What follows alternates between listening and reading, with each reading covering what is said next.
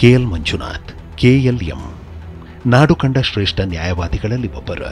ಕನ್ನಡ ನಾಡು ಜನಸಾಮಾನ್ಯರು ಹಾಗೆಯೇ ದೀನ ದಲಿತರನ್ನ ಕಂಡರೆ ಅವರಿಗೆ ಎಲ್ಲಿಲ್ಲದ ಪ್ರೀತಿ, ವಿಶ್ವಾಸ, ಅಭಿಮಾನ.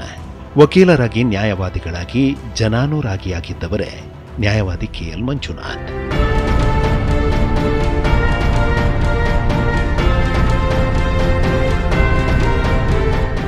ಕಳಬೇಡ ಕೊಳಬೇಡ, ಹುಸಿಯ ನುಡಿಯಬೇಡ, ಮುನಿಯಬೇಡ, ಅನ್ಯರಿಗೆ ಅಸಹ್ಯ ಪಡಬೇಡ, ತನ್ನ ಬಣ್ಣಿಸಬೇಡ, ಇದಿರ ಹಳಿಯಲು ಬೇಡ. ಇದೇ ಅಂತರಂಗ ಶುದ್ಧಿ, ಇದೇ ಬಹಿರಂಗ ಶುದ್ಧಿ, ಇದೇ ನಮ್ಮ ಕೂಡಲ ಸಂಗಮ ದೇವರನ್ನೊಲಿಸುವ ಪರಿ. ಈ ತತ್ವಗಳನ್ನು ತಮ್ಮ ಜೀವನದುದ್ದಕ್ಕೂ ಪಾಲಿಸಿಕೊಂಡು ಬಂದ ಅಪ್ರತಿಮ ಶ್ರೇಷ್ಠ ನ್ಯಾಯಮೂರ್ತಿಗಳಾಗಿದ್ದವರು KL ಮಂಜುನಾಥ್ ಅವರ. ಇಡೀ ವಿಶ್ವದಲ್ಲೇ ಅತ್ಯಂತ ಶ್ರೇಷ್ಠವಾದ ನ್ಯಾಯಾಂಗ ವ್ಯವಸ್ಥೆ ಹೊಂದಿರುವ ಖ್ಯಾತಿ ಭಾರತ ದೇಶದ. ಇಂತಹ ಉತ್ತಮ ವ್ಯವಸ್ಥೆಯಲ್ಲಿ ಅತ್ಯುತ್ತಮವಾಗಿ ಕಾರ್ಯನಿರ್ವಹಿಸಿದ್ದಲ್ಲದೆ ಅದನ್ನು ತಮ್ಮ ಜೀವನದಲ್ಲಿ ಪಾಲಿಸಿ ಬೇರೆಯವರಿಗೂ ದಾರಿದೀಪವಾಗಿದ್ದವರು KLM ಅವರು. ಸಣ್ಣದರಲ್ಲಿ ಬಸವಣ್ಣನವರ ಒಂದು ವಚನ ಇದೆಯಲ್ಲ, ಕಳಬೇಡ ಕೊಲಬೇಡ. ನಾನು ಎಲ್ಲೋದ್ರೂ ಹೇಳ್ತಿರ್ತೀನಿ, ಮಕ್ಕಳಿಗೆ ಇದೊಂದನ್ನು ಕಲಿಸಿ ಮನೆಯಲ್ಲಿ ತಂದೆ ತಾಯಿಯವರು. ನೀವು ಒಂದು ಸ್ಟ್ಯಾಂಜಾವನ್ನ ಒಂದು ವಚನವನ್ನು ಕಲಿಸಿದ್ರೆ ಇಡೀ ಕಾನೂನಿನ ಸಾರಾಂಶ, ಎಲ್ಲ ಕಾನೂನಿನ ಸಾರಾಂಶ ಈ ವಚನದಲ್ಲಿದೆ. ಶಿಲ್ಪಕಲೆಯ ತವರೂರು ಎಂಬ ಖ್ಯಾತಿ ಪಡೆದಿರುವ ಹಾಸನ ಜಿಲ್ಲೆಯ ಶ್ರವಣಬೆಳಗೊಳದ ಸಮೀಪದಲ್ಲಿ ಇರುವ ಮಾದರಿ ಗ್ರಾಮ ಕಾಂತರಾಜಪುರದ ಪುಟ್ಟ ಗ್ರಾಮದಲ್ಲಿ ಶ್ರೀಯುತರು 1953ರ ಏಪ್ರಿಲ್ 21ರಂದು ಜನಿಸಿದರು. ವೃತ್ತಿಯಲ್ಲಿ ಕೃಷಿಕ ಮನೆತನದವರಾದ ದಿವಂಗತ ಶ್ರೀ ಲಕ್ಷ್ಮಯ್ಯ ಹಾಗೂ ದಿವಂಗತ ಶ್ರೀಮತಿ ಲಕ್ಷ್ಮಮ್ಮ ದಂಪತಿಯವರ 8 ಮಕ್ಕಳಲ್ಲಿ ಕಿರಿಯ ಪುತ್ರನಾಗಿ KL ಮಂಜುನಾಥ್ ಅವರು ಜನಿಸಿದರು. ಸ್ವಾತಂತ್ರ್ಯ ಹೋರಾಟಗಾರರಾದ ಶ್ರೀಯುತರ ತಂದೆ ಲಕ್ಷ್ಮಯ್ಯ ಅವರ ಆದರ್ಶಗಳನ್ನು ಮೈಗೂಡಿಸಿಕೊಂಡಿದ್ದ ಇವರು ಅತ್ಯಂತ ಚಿಕ್ಕ ವಯಸ್ಸಿನಲ್ಲಿಯೇ ಪೋಷಕರ ಪ್ರೀತಿ ವಾತ್ಸಲ್ಯದಿಂದ ವಂಚಿತರಾದರು. ಓದ್ಬೇಕಾದ್ರೆ ಭಾರಿ ಕಷ್ಟ ಜೀವನ. ಅಂಥದ್ರಲ್ಲಿ ಎಲ್ಲರ ಕುಟುಂಬ ಹುಡುಗರು ಬೆರೆತ್ಕೊಂಡು ಜೀವನದಲ್ಲಿ ಒಂದು ಮಂಜುನಾಥ್ ಅವರು ಬೆಳೆದಂಥ ಊರಲ್ಲಿ ಭಾರಿ ಒಳ್ಳೆಯ ಹೆಸರಾಗಿ ಇವತ್ತು ಮೇಲ್ಮಟ್ಟಕ್ಕೆ ಹೋಗಿ ಜಡ್ಜ್ ಆಗಿ ಈಗ ಬಂದಾಗೆಲ್ಲ ಖುಷಿಯಾಗಿ ಇದೇ ಹಿಡಿಯುವಂತ ಕೂತ್ಕೊಂಡು ಎಲ್ಲ ಜನ ಜೊತೆಲಿ ಬರೆತ್ಕೊಂಡು ಮಾತಾಡಿ.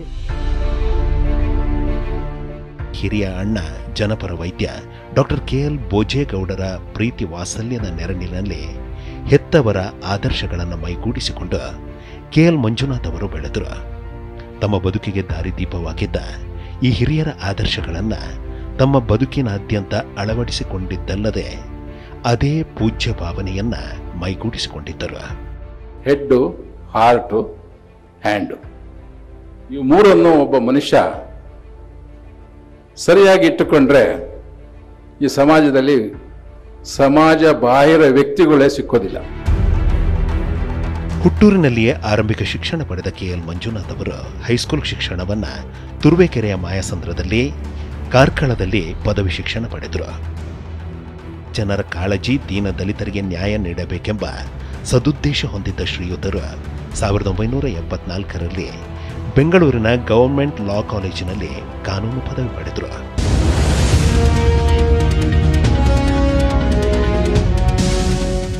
ನಂತರ ಬೆಂಗಳೂರಿನಲ್ಲಿ ಅಂದು ಖ್ಯಾತ ವಕೀಲರಾಗಿದ್ದ ಶ್ರೀ ಶೇಖರ್ ಶೆಟ್ಟಿಯವರ ಬಳಿ ಅಂದರೆ ತಮ್ಮ 21ನೇ ವಯಸ್ಸಿನಲ್ಲಿ ವಕೀಲ ವೃತ್ತಿ ಜೀವನಕ್ಕೆ ಕಾಲಿಟ್ಟರು. Always he is pleasant and smiling, and he never hurted anybody at any time in his career, either as a lawyer or as a judge. ಶಿಸ್ತಿನ ಸಿಪಾಯಿಯಾಗಿದ್ದ ಶ್ರೀಯುತರು 1976ರಲ್ಲಿ ಅಂದರೆ ತಮ್ಮ 23ನೇ ವಯಸ್ಸಿನಲ್ಲಿ ಸ್ವತಂತ್ರವಾಗಿ ವಕೀಲಿ ವೃತ್ತಿ ಆರಂಭಿಸಿ ಸುಮಾರು 26 ವರ್ಷ ಸುದೀರ್ಘ ಸೇವೆ ಸಲ್ಲಿಸಿದರು. ಈ ಸಂದರ್ಭದಲ್ಲಿ ಅವರು ಸುಮಾರು 20ಕ್ಕೂ ಹೆಚ್ಚು ವಕೀಲರಿಗೆ ಮಾರ್ಗದರ್ಶಕರು, ಗುರುಗಳಾಗಿ ಅವರ ದಾರಿದೀಪವಾದರು. His sense of practical wisdom and practical sense of justice cut through the procedural rigmarole, and he decided many cases on the basis of a broad sense of justice, which the lawyers on both sides accepted. 1982ರ June 9ರಂದು Pushpalatha ಅವರೊಂದಿಗೆ ವಿವಾಹವಾದ KL Manjunath ಅವರದ್ದು ಸುಖಿ ಕುಟುಂಬ. ಒಂದು ಹೆಣ್ಣು ಮತ್ತು ಒಂದು ಗಂಡು ಮಕ್ಕಳ ಹೆಮ್ಮೆಯ ತಂದೆಯಾದರು. ಪುತ್ರಿ ಡಾಕ್ಟರ್ ಚೈತ್ರ KM ಅವರು ಕಿಮ್ಸ್ ಆಸ್ಪತ್ರೆಯಲ್ಲಿ ಮಕ್ಕಳ ತಜ್ಞೆಯಾಗಿ, ಅವರ ಪುತ್ರ ದರ್ಪಣ್ ಸುಪ್ರೀಂ ಕೋರ್ಟ್ ವಕೀಲರಾಗಿ ಯಶಸ್ವಿ ಸೇವೆ ಸಲ್ಲಿಸುತ್ತಿದ್ದಾರೆ. ಅವರಿಗೆ ಯಾವುದೇ ರೀತಿ ನಮ್ಮ ಕಡೆಯಿಂದ ತೊಂದರೆ ಆಗಬಾರ್ದು, ಇದೇ ನನ್ನ ಗುರಿಯಾಗಿತ್ತು. ಅವರು ಬಸವಣ್ಣನ ವಚನ ಹೇಳೋದಲ್ಲದೆ ಅದನ್ನು ಪಾಲಿಸ್ತಾ ಬಂದರು. ಅವರು ನೇರ ನುಡಿ, ಅವರು ಹೇಳೋದನ್ನೇ ಮಾಡ್ತಾಯಿದ್ರು, ಮಾಡೋದನ್ನೇ ಅವ್ರು ಹೇಳ್ತಾಯಿದ್ರು. KLM ಅವರು ವಕೀಲ ವೃತ್ತಿ ಪ್ರಾರಂಭ ಮಾಡಿದ ಮೇಲೆ ಅವರ ಕುಟುಂಬ ಯಾವತ್ತೂ ಅಡ್ಡಿ ಬಂದಿರಲಿಲ್ಲ. ಬದಲಾಗಿ ಅವರ ಬೆನ್ನೆಲುಬಾಗಿ ನಿಂತು ಕೈಯಲ್ಲಾದ ಸೇವೆಯನ್ನ ಶ್ರೀಯುತರ ಜೊತೆಯಲ್ಲಿಯೇ ಮಾಡಿದ್ರು. ಪುತ್ರಿಯ ಮಗನನ್ನ ನೋಡಿದ್ರೆ KLM ಅವರಿಗೆ ಎಲ್ಲಿಲ್ಲದ ಪ್ರೀತಿ ಮಮಕಾರ. ಆತನಿಗಾಗಿ ಕೆಲ ಸಮಯ ಮೀಸಲಿಡುತ್ತಿದ್ದರು.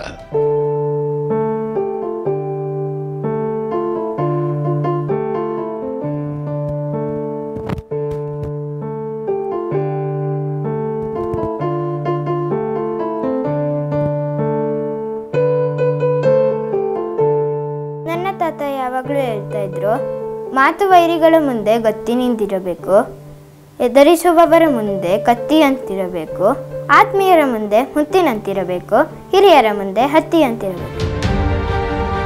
ನ್ಯಾಯ ಇರೋದು ಕಣ್ಣೀರು ಒರೆಸುವುದಕ್ಕೆ ಹೊರತು ಕಣ್ಣೀರು ಹರಿಸುವುದಕ್ಕಲ್ಲ ಎಂಬ ಮಾತನ್ನ ತಮ್ಮ ಸಾಕಷ್ಟು ಅನುಭವದಿಂದ ಮನನ ಮಾಡಿಕೊಂಡ ಅವರು ಸತ್ಯ ಮಾರ್ಗವೇ ನಿತ್ಯ ಪೂಜೆ ಎಂಬಂತೆ ಬದುಕಿದ್ರು. ತಮ್ಮನ್ನು ನಂಬಿ ಬರುವ ಕಕ್ಷಿದಾರರಿಗೆ ನ್ಯಾಯ ದೊರಕಿಸಿಕೊಡಬೇಕೆಂಬುದಷ್ಟೇ ಅವರ ಉದ್ದೇಶವಾಗಿತ್ತು ಹೊರತು ಅದರಿಂದ ಬರುವ ಆದಾಯದ ಮೇಲೆ ಅವರು ಯಾವತ್ತೂ ಆಸೆಪಟ್ಟವರಲ್ಲ. ಗ್ರಾಮೀಣ ಪ್ರದೇಶದಿಂದ ಬರುವವರಿಗೆ ತಮ್ಮ ಕೈಯಲ್ಲಿದ್ದ ಹಣದಿಂದ ಬಸ್ ಚಾರ್ಜ್ ನೀಡುತ್ತಿದ್ದರಲ್ಲದೆ ಅವರ ಊಟಕ್ಕೂ ಸಹಾಯ ಮಾಡುತ್ತಿದ್ದರು. ಅದಕ್ಕೆ ಅವರು ಮನೆಯಿಂದ ಹೊರಗೆ ಹೋಗುವಾಗ ಪ್ರತಿದಿನ ಕೈಯಲ್ಲಿ ಚೆಕ್ ಪುಸ್ತಕವನ್ನ ತೆಗೆದುಕೊಂಡು ಹೋಗುತ್ತಿದ್ದದ್ದೇ ಸಾಕ್ಷಿ. ಕುತೂಹಲಕ್ಕಾಗಿ ಮನೆಯವರು ಕೇಳಿದಾಗ ಇರಲಿ ಅಂತ ತೆಗೆದುಕೊಂಡು ಹೋಗುತ್ತಿದ್ದೇನೆ ಎಂದು ಹೇಳಿ ನುಣುಚಿಕೊಳ್ಳುತ್ತಿದ್ದರು. ಇವರ ಹೃದಯ ಸದಾ ಬಡವರ ಬಗ್ಗೆ ಯಾವ ರೀತಿಯಲ್ಲಿ ಮಿಡಿಯುತ್ತಿತ್ತು. I have never seen he demanding any fee from any of his clients. He was also not fixing the fire, and whatever amount it was paid by his clients to him, he used not count nor ask what was the quantum. ಒಂದು ದಿನ ಸಂಜೆಯಾಗುತ್ತಲೇ ಅವರ ಕಚೇರಿಯಿಂದ ಹೊರಟು ನಿಂತಿದ್ದರು. ಈ ಸಂದರ್ಭದಲ್ಲಿ ಅನಾಮಿಕ ವ್ಯಕ್ತಿಯೊಬ್ಬ ಕುಟುಂಬ ಸಮೇತರಾಗಿ ಬಂದು ಉತ್ತರ ಕರ್ನಾಟಕದ ತಮ್ಮ ಊರಿಗೆ ಹೋಗಲು ಹಣವಿಲ್ಲ, ಹಣಕ್ಕಾಗಿ ಕೇಳಿದ್ರು. ಆ ವ್ಯಕ್ತಿ ಬಡವರೇನೂ ಆಗಿರಲಿಲ್ಲ. ಆದರೆ ಆ ಸಂದರ್ಭದಲ್ಲಿ ಅವರ ಬಳಿ ಹಣವಿರಲಿಲ್ಲ. ನನ್ನ ಬಳಿ ಇರುವ ಈ ವಾಚನ್ನ ನಿಮ್ಮ ಬಳಿ ಇಟ್ಟುಕೊಂಡು ನನಗೆ ಸ್ವಲ್ಪ ಹಣ ನೀಡಿ ಎಂದಿದ್ರು. ಅವರ ಕಷ್ಟಕ್ಕೆ ಮರುಗಿದ KL ಮಂಜುನಾಥ್ ಅವರು ಅವರಿಗೆ ಹಣ ನೀಡಿ ಕಳುಹಿಸಿದ್ರು. ಹಾಗಂತ ಅವರ ಬಳಿ ವಾಚ್ ಅವರು ಪಡೆಯಲಿಲ್ಲ, ಸಹಾಯವಷ್ಟೇ ಮಾಡಿ ಕಳುಹಿಸಿದ್ರು. ಅವರು ಇಂದು ಕೂಡ ನ್ಯಾಯಾಧೀಶರ ನೆನಪು ಮಾಡಿಕೊಳ್ಳುತ್ತಿದ್ದಾರೆ. ಬಾರದು ಬಪ್ಪದು, ಬಪ್ಪದು ತಪ್ಪದು ಎನ್ನುವ ಮಾತಿನಂತೆ ಅವರು ನಡೆದುಕೊಳ್ಳುತ್ತಿದ್ದರು.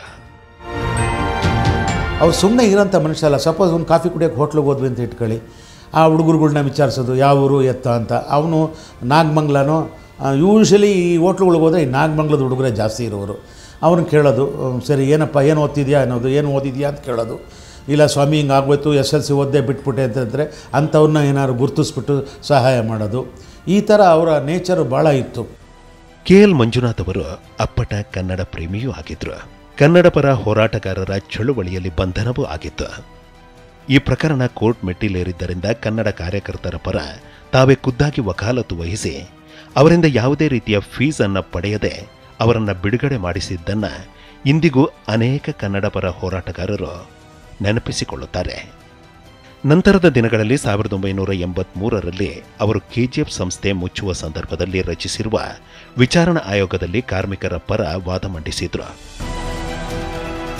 1986ರಲ್ಲಿ ಜಸ್ಟಿಸ್ ಶ್ಯಾಮಸುಂದರ್ ಆಯೋಗದಲ್ಲಿ ಸಾಹಿತಿಗಳ ಪರ ವಾದ ಮಂಡಿಸಿ ಸಮಾಜದಲ್ಲಿ ಮತ್ತಷ್ಟು ಖ್ಯಾತಿ ಗಳಿಸಿದ್ದರು. 1988ರಲ್ಲಿ ಗುರುಮಿಟ್ಕಲ್ ಆಯೋಗದಲ್ಲಿ ಪೊಲೀಸರ ಪರ ವಾದ. 1991ರಲ್ಲಿ ಕಾವೇರಿ ಗಲಭೆ ಪ್ರಕರಣದಲ್ಲಿ ನ್ಯಾಯಮೂರ್ತಿ ND ವೆಂಕಟೇಶ್ ಆಯೋಗದ ಪರ ವಾದ. ಅಲ್ಲದೆ ಬೆಂಗಳೂರು ಮಹಾನಗರ ಪಾಲಿಕೆ, BDA, ರಾಜ್ಯ CET, ರೆಡ್ ಕ್ರಾಸ್ ಸಂಸ್ಥೆ, ಅಪೆಕ್ಸ್ ಬ್ಯಾಂಕ್ ಹೀಗೆ ನೂರಾರು ಸಂಸ್ಥೆಗಳ ಪರವಾಗಿ ವಾದ ಮಂಡಿಸಿ ನ್ಯಾಯ ದೊರಕಿಸಿಕೊಟ್ಟ ಮಹಾನ್ ಪ್ರತಿಭಾನ್ವಿತ ವ್ಯಕ್ತಿತ್ವ KLM ಅವರದ್ದು. ಉನ್ನತವಾದಂಥ ಉತ್ತಮವಾದಂಥ ವ್ಯವಸ್ಥೆಯ ನಿರ್ಮಾಣಕ್ಕೆ ಮಾಡಿದ ಹೋರಾಟಗಳನ್ನು ನೋಡಿ. ಭಾಷೆಯ ಪರವಾಗಿ, ಕನ್ನಡ ಭಾಷೆಯ ಪರವಾಗಿ ಅವರು ಮಾಡಿದ ಹೋರಾಟ.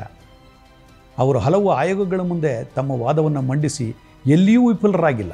ಬೆಂಗಳೂರು ವಕೀಲರ ಸಂಘದ ಕೀರ್ತಿಯನ್ನು ಮತ್ತಷ್ಟು ಹೆಚ್ಚಿಸುವ ಉದ್ದೇಶದಿಂದ ಹಾಗೂ ಸಮಾಜದಲ್ಲಿ ವಕೀಲರಿಗೆ ಗೌರವಾನ್ವಿತ ಸ್ಥಾನ ಒದಗಿಸಿಕೊಡುವ ಉದ್ದೇಶದಿಂದ ಅವರು ಬೆಂಗಳೂರು ವಕೀಲರ ಸಂಘದ ಅಧ್ಯಕ್ಷರಾಗಲು ಹೊರಟರು. ಸ್ವಾಭಿಮಾನಿಯಾಗಿದ್ದ KLM ಅವರು ಸೋಲು ಗೆಲುವು ಏನೇ ಬರಲಿ ಅದನ್ನು ಎದುರಿಸುತ್ತೇನೆ ಎಂಬ ಉತ್ಸಾಹದಿಂದ ಚುನಾವಣಾ ಕಣಕ್ಕೆ ಧುಮುಕಿದ್ರು. ಅವರ ಎದುರು ಸ್ಪರ್ಧಿಸಿದ್ದು ಶ್ರೀ KN ಸುಬ್ಬಾರೆಡ್ಡಿ ಅವರು. ಆದರೆ KL ಮಂಜುನಾಥ್ ಹಿಂಜರಿಯಲಿಲ್ಲ. ಅವರ ಪ್ರಾಮಾಣಿಕ ಪ್ರಯತ್ನಕ್ಕೆ ಅಂದು ಜಯಮಾಲೆ ಒಲಿದಿತ್ತು. ತಮ್ಮ ಕೊನೆಯ ಕಾಲದವರೆಗೆ ಅವರು ಹೇಳುತ್ತಿದ್ದ ಒಂದು ಮಾತು ಇಲ್ಲಿ ನೆನಪಿಸಿಕೊಳ್ಳಬೇಕು. ನನ್ನನ್ನು ಈ ಹಂತಕ್ಕೆ ಬೆಳೆಸಿದ್ದು ಇದೇ ವಕೀಲರ ಸಂಘ ಎನ್ನುವುದು. ಅದಕ್ಕಾಗಿ ಅವರು ಸಾಕಷ್ಟು ಕೆಲಸವನ್ನು ಮಾಡಿದರು. ಬೆಂಗಳೂರಿನಲ್ಲಿ ವಕೀಲಿ ವೃತ್ತಿ ನಡೆಸದಿರುವ ವಕೀಲರ ಸದಸ್ಯತ್ವ ರದ್ದು ನಿಯಮಾವಳಿಗೆ ತಿದ್ದುಪಡಿ ತಂದು ನೂರಾರು ಸಂಖ್ಯೆಯ ವಕೀಲರಿಗೆ ಅನುಕೂಲ ಮಾಡಿಕೊಟ್ಟರು.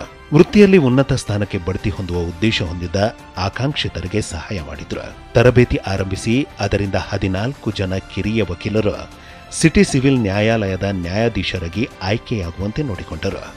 ಸಿವಿಲ್ ನ್ಯಾಯಾಲಯದ ನೂತನ ಕಟ್ಟಡದ ಕಾರಣೀಭೂತರಾದರು. 1976ರಲ್ಲಿ ವಕೀಲ ವೃತ್ತಿ ಆರಂಭಿಸಿದ KL ಮಂಜುನಾಥ್ ಅವರು 2000 ಡಿಸೆಂಬರ್ 11ರಂದು ಹೈಕೋರ್ಟ್ ನ್ಯಾಯಮೂರ್ತಿಯಾಗಿ ನೇಮಕಗೊಂಡರು.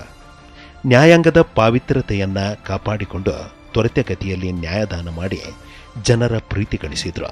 ತಮ್ಮ ತೀರ್ಪಿನ ಬಗ್ಗೆ ಬೇರೆಯವರು ಏನು ಹೇಳುತ್ತಾರೋ ಎಂಬ ಅಂಜಿಕೆಯನ್ನ ಬಿಟ್ಟು ತಮ್ಮ ಆತ್ಮಸಾಕ್ಷಿಗೆ ಸರಿಯೆಂದು ತೋರಿದ್ದನ್ನ ಮಾಡಿ ತೋರಿಸಿದ್ರು. ನ್ಯಾಯಮೂರ್ತಿಯಾಗಿದ್ದಾಗ ಅವರು ನೀಡಿದ್ದ ಕೆಲವೊಂದು ತೀರ್ಪುಗಳು ಸಾಮಾಜಿಕ ಕಳಕಳಿಯನ್ನು ಹೊಂದಿದ್ದವು. ಉದಾಹರಣೆಗೆ ಆನ್ಲೈನ್ ಲಾಟರಿ ನಿಷೇಧ, ಲೈವ್ ಬ್ಯಾಂಡ್ ನಿಷೇಧ. ನ್ಯಾಯಮೂರ್ತಿಯಾಗಿದ್ರೂ ಎಂಡೋಸಲ್ಫಾನ್ ದುರಂತಕ್ಕೆ ಬಲಿಯಾದವರ ಜೀವನಕ್ಕೆ ನೆರವಾಗಲು ತಾವೇ ಸಾರ್ವಜನಿಕ ಹಿತಾಸಕ್ತಿ ಅರ್ಜಿ ಸಲ್ಲಿಸಿ ನೊಂದವರಿಗೆ ನ್ಯಾಯ ದೊರಕಿಸಿರುವುದು.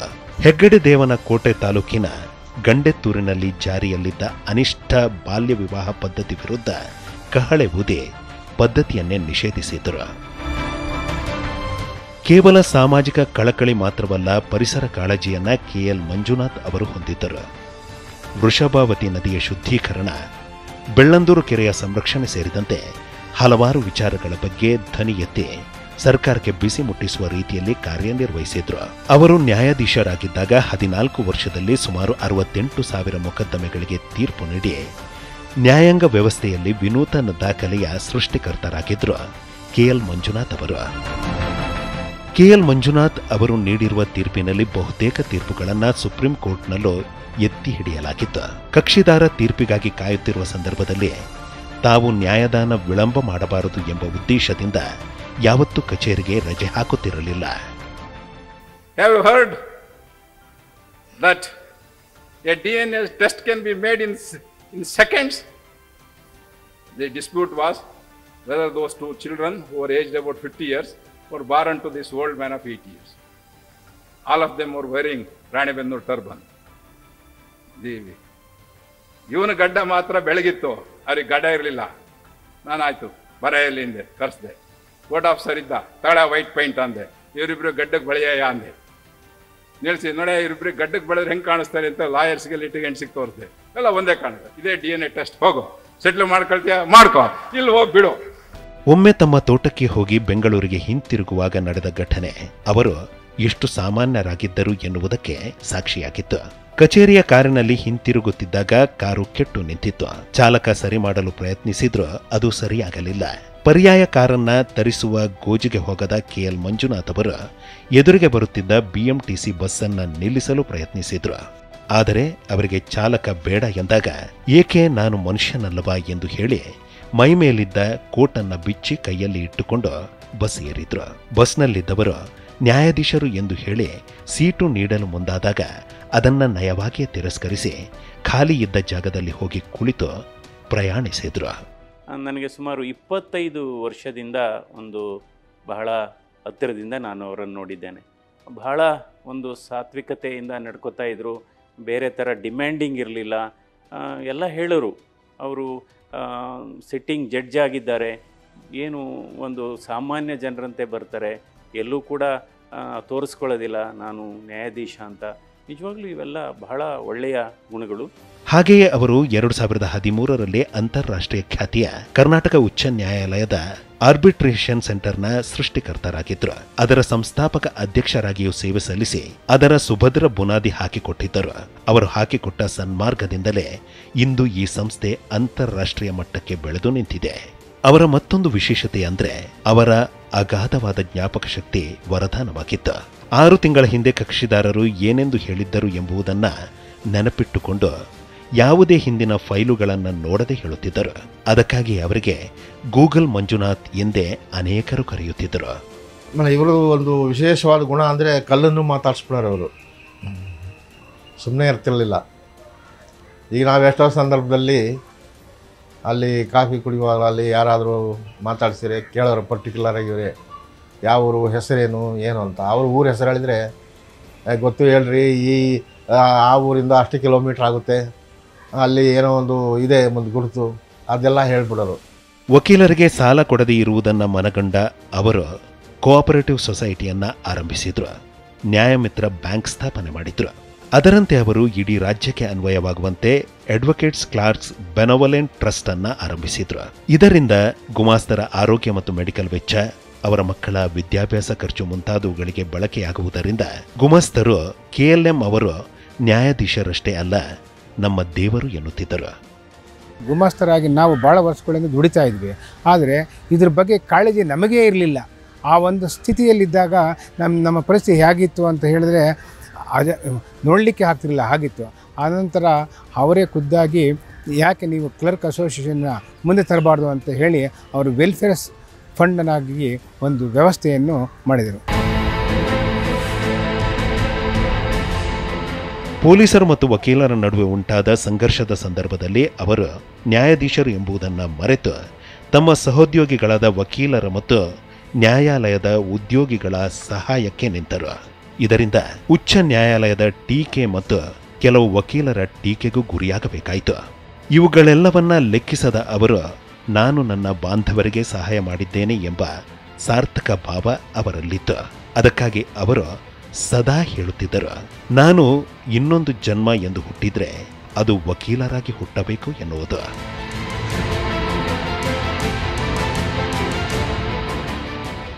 ಸಿವಿಲ್ ಕೋರ್ಟ್ ಮುಂಭಾಗವೇ ಮೆಟ್ರೋ ಕಾಮಗಾರಿ ನಡೆಯುತ್ತಿದ್ದಾಗ ಅವರು ಖುದ್ದಾಗಿ ತೆರಳಿ ಅಲ್ಲಿನ ಕಾಮಗಾರಿ ಯಾವ ರೀತಿಯಲ್ಲಿ ನಡೆಯುತ್ತಿದೆ, ಹಾಗೆಯೇ ನೌಕರರಿಗೆ ಸೂಕ್ತ ರೀತಿಯಲ್ಲಿ ಸುರಕ್ಷತಾ ಕ್ರಮಗಳನ್ನು ಕೈಗೊಳ್ಳಲಾಗಿದೆಯೇ ಎಂಬುದನ್ನು ಪರಿಶೀಲನೆ ನಡೆಸಿದ್ರು. ಇದು KL ಮಂಜುನಾಥ್ ಅವರ ಸಾಮಾಜಿಕ ಕಾಳಜಿ. ಬೆಳಗ್ಗೆಯಿಂದ ಸಾಯಂಕಾಲದವರೆಗೂ ಅವರ ದುಡಿಯುವ ಮನೋಭಾವ ಮತ್ತು ಎಲ್ಲ ಜನಗಳ ಮಧ್ಯ ಸೇರುವ ಮನೋಭಾವವಾದ್ದರಿಂದ ಅವರಿಗೆ ಯಾವ ಚಿಂತೆಯಲ್ಲೂ ಇರಲಿಲ್ಲ. ಏಪ್ರಿಲ್ 20, 2015ರಲ್ಲಿ KL ಮಂಜುನಾಥ್ ಅವರು ನ್ಯಾಯಾಧೀಶ ಸ್ಥಾನದಿಂದ ನಿವೃತ್ತಿ ಹೊಂದಿದ್ರು.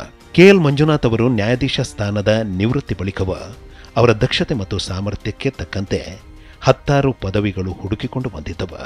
It was my good fortune that I came to be associated with Justice Manjunath because he is a wonderful human being and he always used to live for the values and also the basic human kindness which he used to show on every occasion that was given to him. ಜನವರಿ 19, 2016ರಲ್ಲಿ ಅವರು ಆಂಧ್ರ ಪ್ರದೇಶದ ಹಿಂದುಳಿದ ವರ್ಗಗಳ ಆಯೋಗದ ಅಧ್ಯಕ್ಷರಾಗಿ ಆಯ್ಕೆಯಾದರು.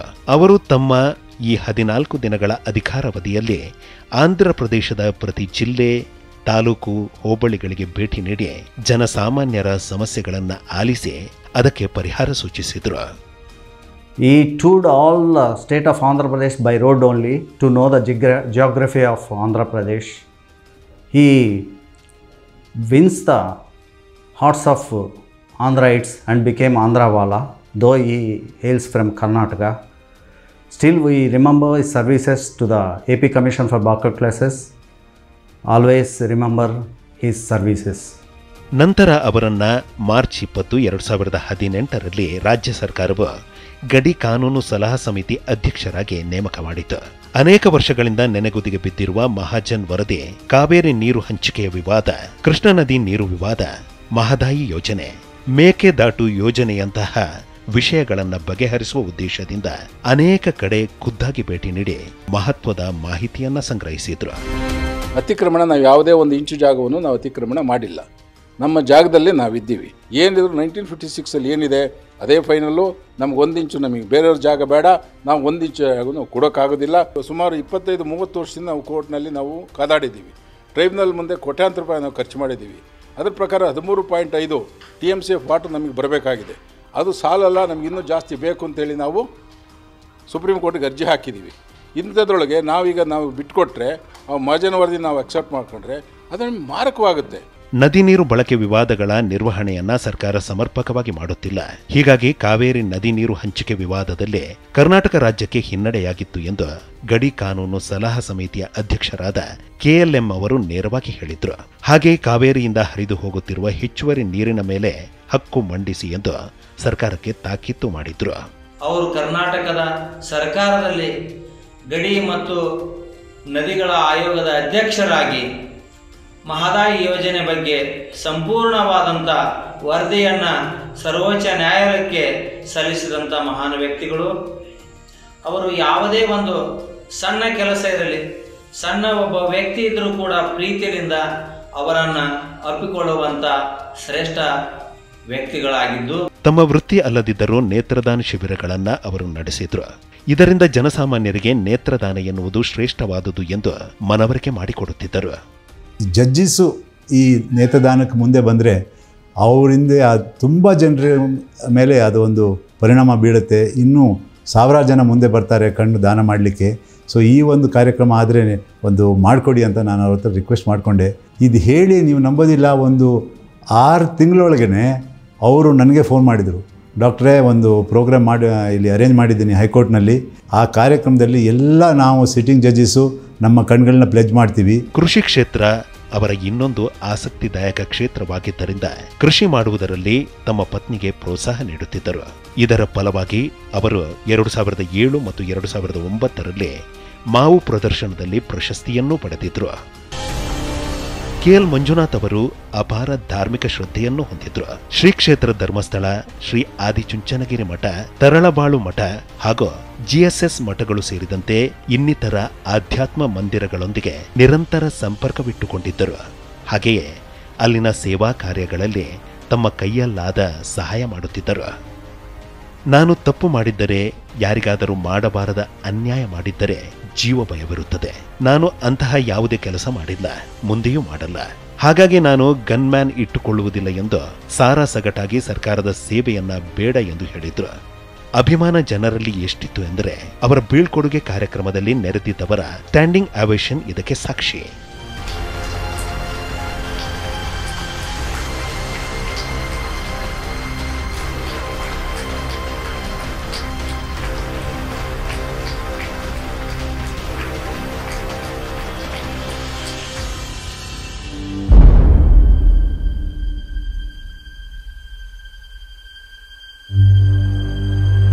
ಜನವರಿ 23, 2022ರಲ್ಲಿ ಇಹಲೋಕದ ಯಾತ್ರೆಯನ್ನ KLM ಅವರು ಮುಗಿಸಿದ್ರು.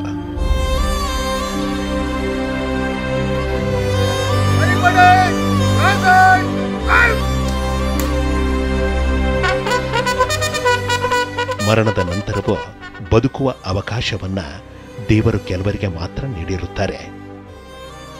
ಅಂತಹ ಒಂದು ಅಪರೂಪದ ವ್ಯಕ್ತಿತ್ವ ದಿವಂಗತ ಹೈಕೋರ್ಟ್ ನಿವೃತ್ತ ನ್ಯಾಯಮೂರ್ತಿ KL ಮಂಜುನಾಥ್ ಅವರದ್ದಾಗಿದೆ.